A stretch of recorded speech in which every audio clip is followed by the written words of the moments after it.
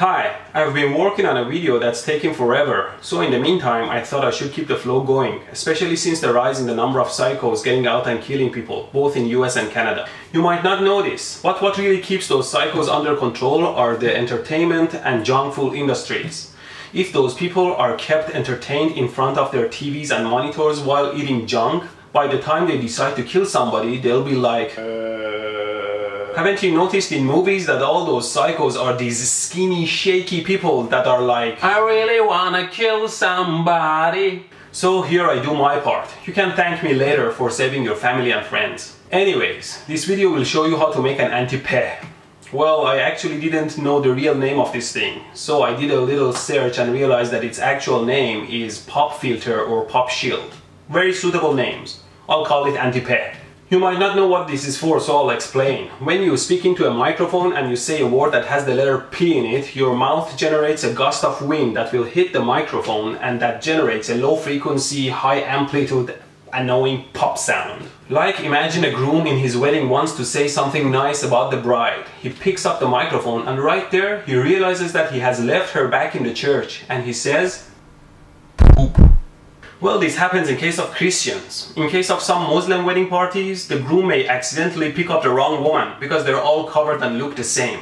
Well, they won't really say the word poop, so it's not a problem there. Cultural differences, you know. In the case of Jews, well, I better not joke about Jews. You know, I'm not exactly the right race. I personally believe that all people are the same, but the Israeli government doesn't quite agree with this. To them, some people are more equal than others. I don't want them to start bombing Vancouver as a warning just because I said something, especially with their latest knock on the roof technique. Now, Anti-Peh basically blocks this gust of wind while letting the sound to get through to the microphone, so the recording of the sound Peh sounds much better. I mean, you can really buy these things for less than $20. But first, I wanted to do a project with my daughter, and second, I spent less than $2 to make mine, and third and most importantly is that I have to keep those psychos out there entertained. So I searched through my wife's stash of fabrics and found this thin mesh of fabric. And then I was lucky to find a large magnifying glass in a loony store. The lens had already fallen off, so I gave it to my daughter to burn things with sunlight. And then I glued the fabric to the frame of the magnifying glass, and voila, the Anti-Peh was born. Okay, let me show you how well it works. First, without the Anti-Peh.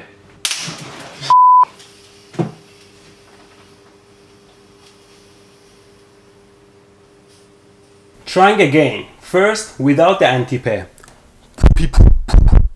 Now with the Anti-Peh.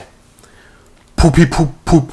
Hear the difference? So this works pretty good, and I can use it to make my other video that's taking forever. So stay tuned and keep eating your junk food and no shooting, okay?